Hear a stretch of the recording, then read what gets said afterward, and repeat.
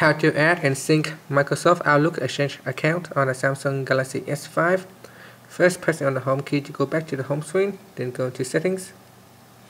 Once you're in settings, scroll all the way down till you get to the user and backup section. Tap on accounts.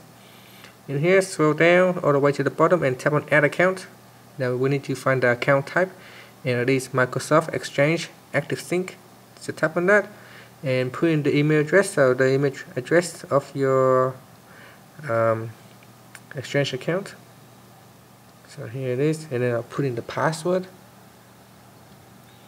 At this point, you can also tap on show password checkbox to have the password revealed. Now tap on menu setup, and here put in the correct email address, the correct company domain and username, and the password. And under the Exchange server, put in the correct address of the location of your server.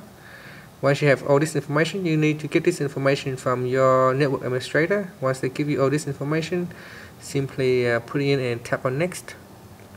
Then ask for activation, just tap on OK.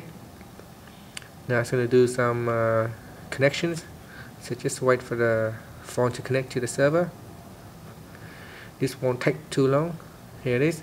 Once it is connected, you can set the sync period.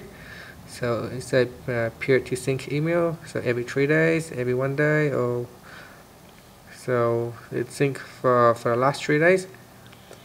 And now sync schedule, where you can choose push, menu, 5 minutes, 15 minutes, and so on. You can choose the appropriate settings. Then there's other settings you can use, also emails retrieval size, period to sync calendar, and down here notify me when your email arrives. You can sync email, contacts, calendars, and tasks, and you can also set the phone to automatically download attachments when connected to a Wi-Fi network. Once you're happy with the settings, just tap on next and give this account a name, or you can just use the default email address. Tap on done, and that's it. Now you have successfully added or created one Microsoft Outlook Exchange account. So if you open up your email, so if I tap on the settings here, you can see now I have successfully added this Outlook Exchange account. So I go to inbox, you can see here I have some email I pulled from the Microsoft Exchange account.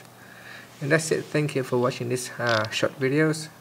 I hope you find it helpful. If you need to ask anything, just leave it in the comment section, and don't forget to subscribe. Thank you.